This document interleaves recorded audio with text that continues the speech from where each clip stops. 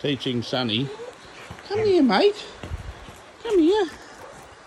That thunderstorms are okay and no need to be frightened.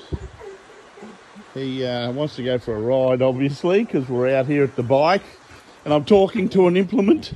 Stop. Stop. Oh. There's a thunderstorm happening. And he's not scared at all. What's he? Not scared at all. He's... Oh, I know. You want me to patch? Hop up here. Yep. There we go. So I'm trying to teach him that thunderstorms are okay.